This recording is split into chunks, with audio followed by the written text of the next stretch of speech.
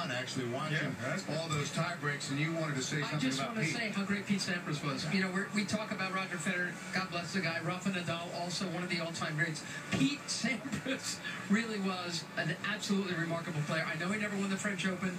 That's the scar on his resume, but he was an unbelievable U.S. Open player. One year he played five set matches just to get to the semifinals.